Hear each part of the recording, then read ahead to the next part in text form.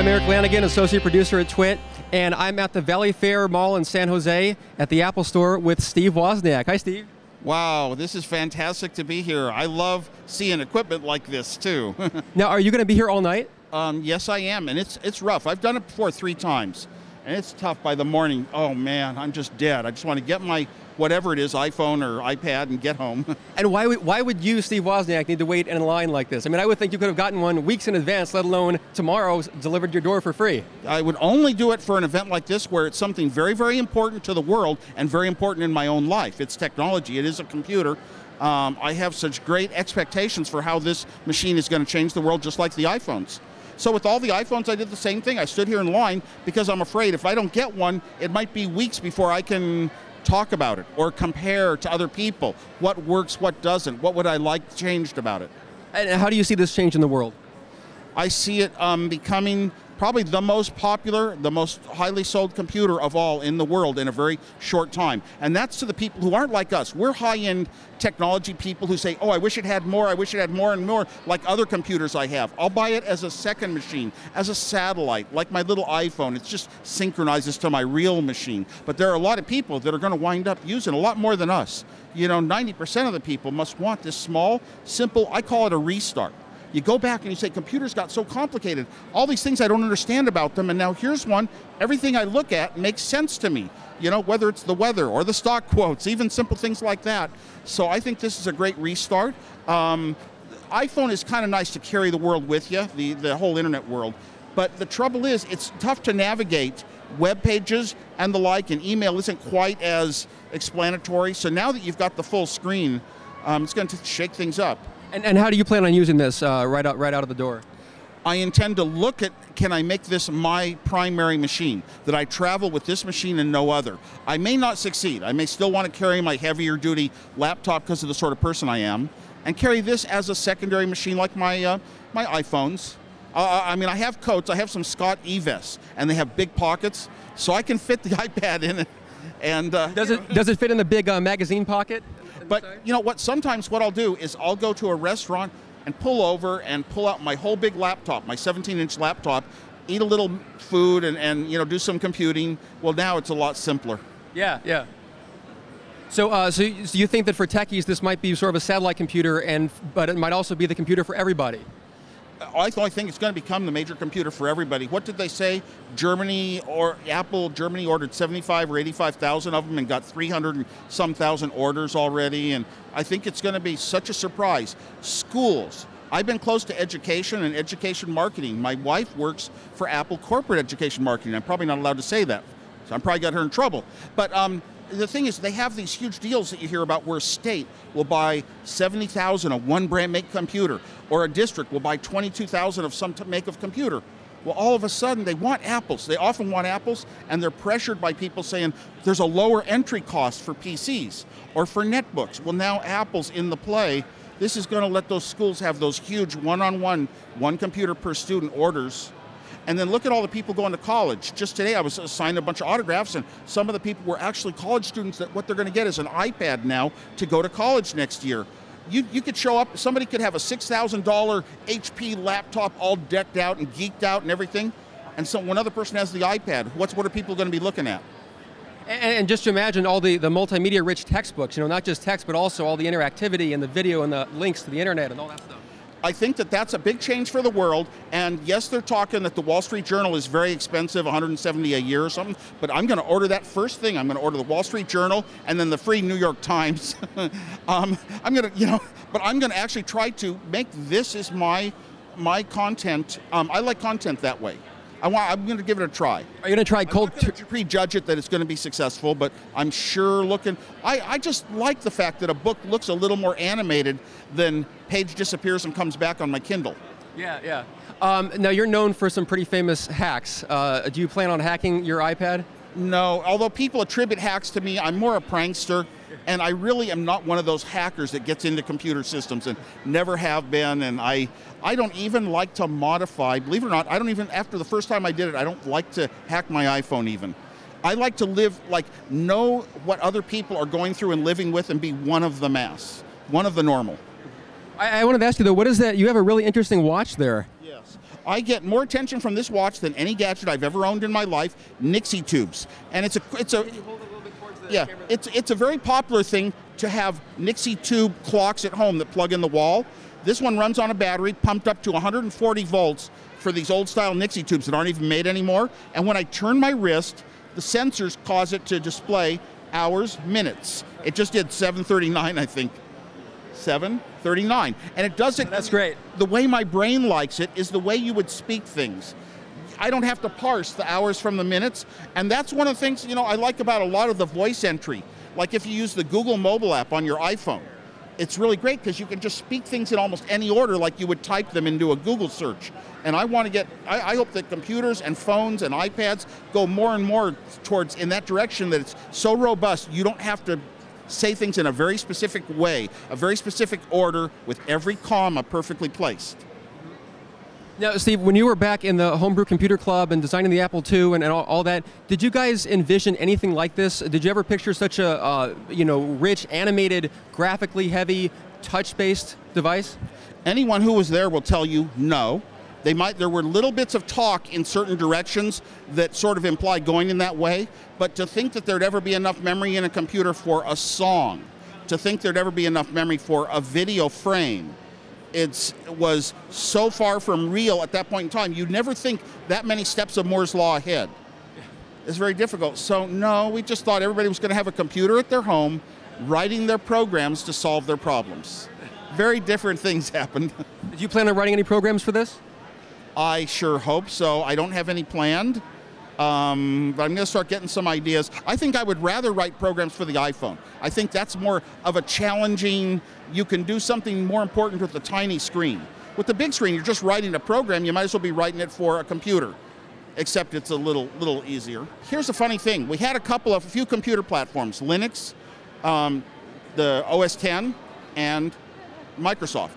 And those Windows. So you had those platforms and people wrote program after program after program. The people who knew how to write programs, the young people who wanted to write something for once in their life, but you kind of reach a limit, you get tired. We've kind of sort of done it over and over for too many years.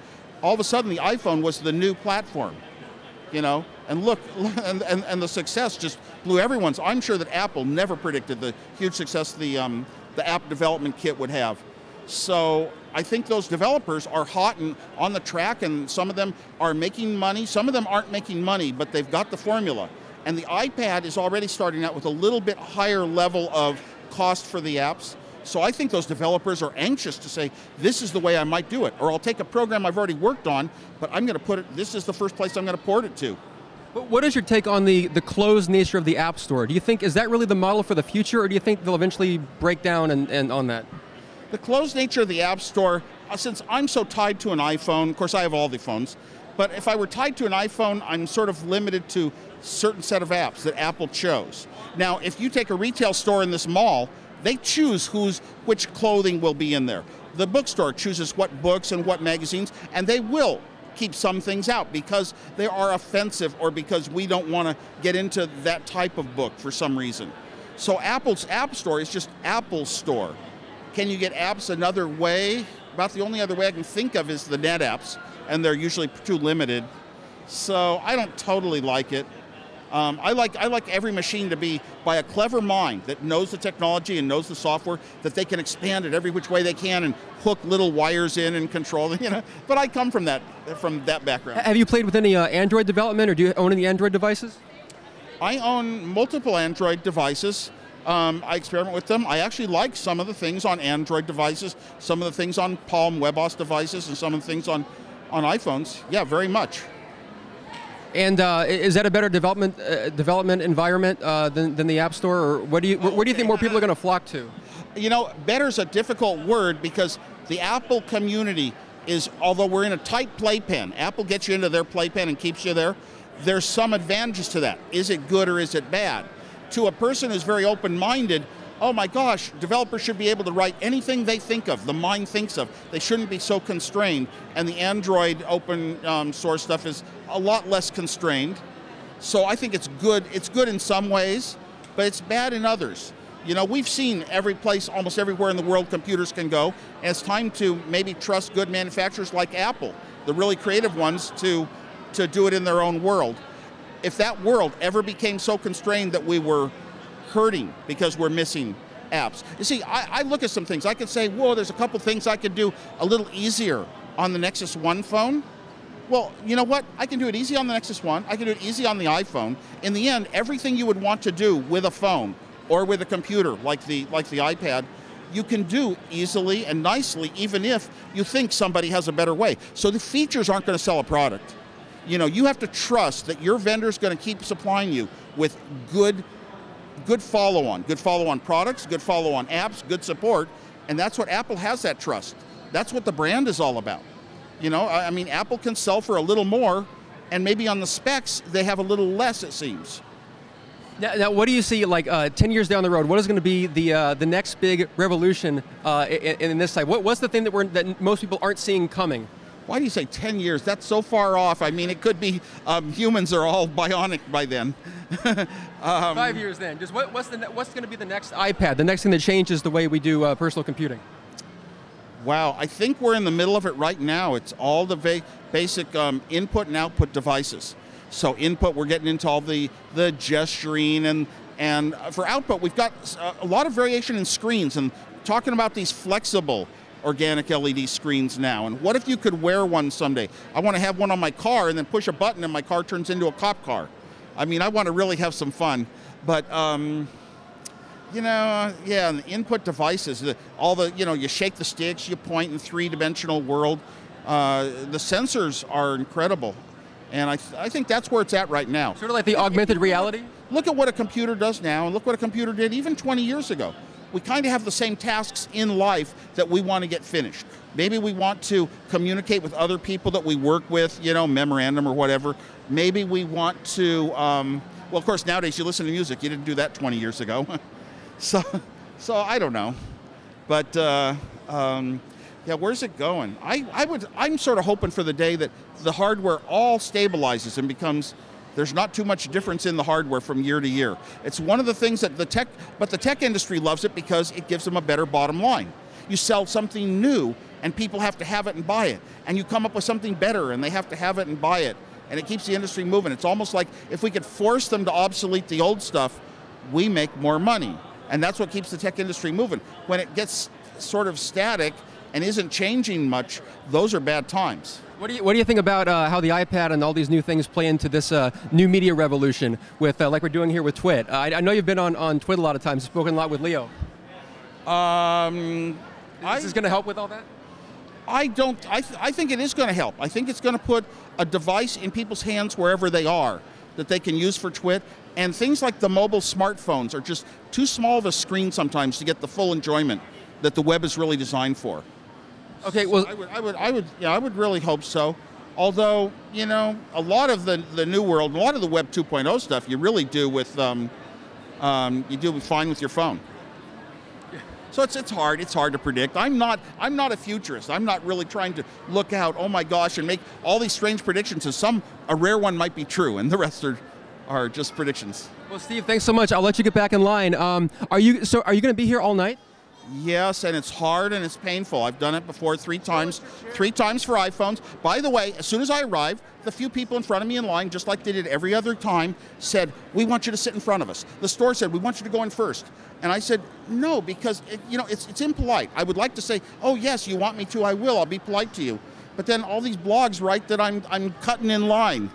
But my big joke is, hey man, those people in front of me better not turn their back. Dana's saying, show us your chair. Do you have a special chair? Yes. Yeah, I'll show you. Okay, we're going to walk over now. We're going to look at Steve Wozniak's chair. I'm number 40 in line because the other line gets 10 times, the pre-orders get 10 people in for 1 in our line. But my chair's right here. I've got my Scott E-Vest with the pockets full of smartphones and things. And this is my chair, which is off of my car. There it is, my Hummer. But I drive a Prius, but I love the chair. And this chair, I didn't bring a blanket or a sleeping bag or anything. I have my backpack full of all my computer stuff, so I might pull out my laptop in the night and email a few people, a few friends. You have a lot of batteries, or is Apple going to let you plug in here? Well, they actually do have power, and I expect with the built-in battery, I'm not going to have enough time to run the battery down. It's the it's the unibody computer. The battery goes a long time for me, and what happens is I actually get all night long. People are coming up, even when the mall is empty. It's only the people in line. Oh, will you sign this to me? Will you talk to me about this? I don't get very much time to use my computer on these nights. That's great. I'm sure they really appreciate it, and I know we certainly do. So, Steve Wozniak, thank you so much. Well, this is a real thrill to do this with you. I mean, live. It's a thrill to meet you. Oh my goodness! Let's somebody's keeping this world moving forward.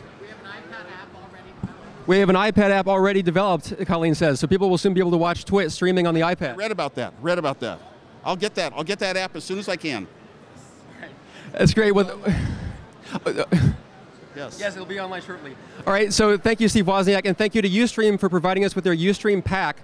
Colleen is wearing it right now, and that's what's streaming this to you live right now. I'm Eric Lanigan, and stay tuned tonight and pretty much all day tomorrow, and for probably the next week, for more continuing iPad coverage.